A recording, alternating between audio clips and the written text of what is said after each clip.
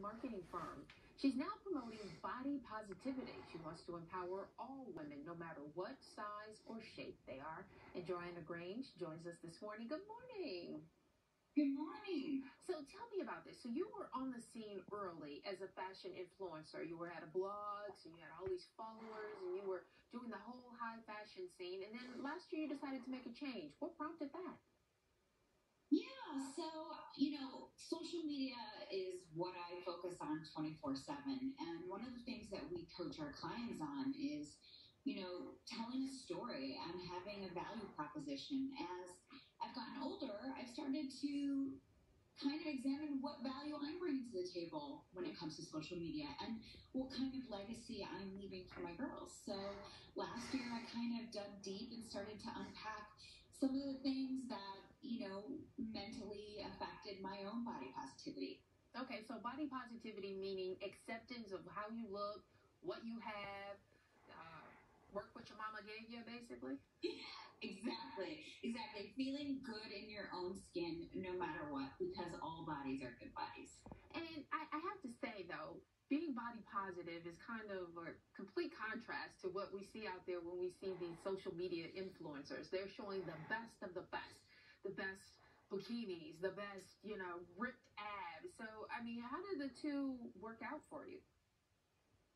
It's really interesting. Social media has become such a curated, photoshopped, edited platform. At least it was and has been since I started on it 10 years ago, particularly in Instagram. But I think what we've seen is an evolution, particularly in 2020, where people want more authentic. They want to feel good about what they're consuming. They're looking for a message. They're looking for value. And so the reality is I feel like it's my job to use my platform in a positive way and make it relatable, whether it's a mom out there who's had 2, 3, 4 kids and is feeling kind of down and out about themselves, or it's a 20-year-old who's kind of growing into their own. I just want every woman to really embrace what they have.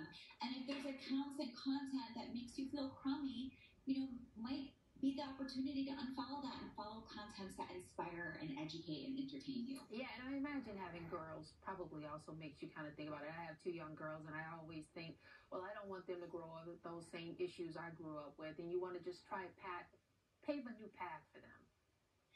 Yeah, I think they were the catalyst in me really changing my content, because my daughters are in 4th and 3rd grade, are coming home and asking me questions about their body or telling me things that people say to them. And I don't want them to grow up with the same issues and concerns.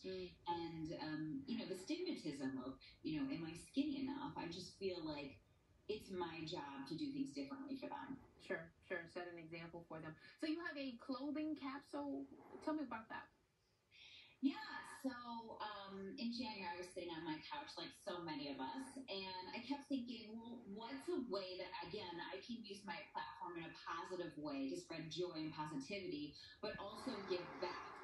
And so I said to my husband, there's an eating disorder clinic called the Renfro Center Foundation. They're a national clinic. They have one here in Northbrook.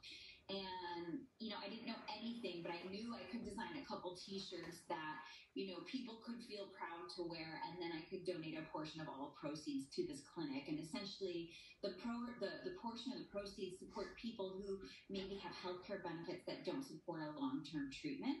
And so I worked with a company out of the Midwest called the Vinyl Studio to design t-shirts that spread positive messaging about everybody, meaning everybody is a good body. Oh, that is nice. And just for the record, you didn't have any eating disorder, but you did deal with the IBS.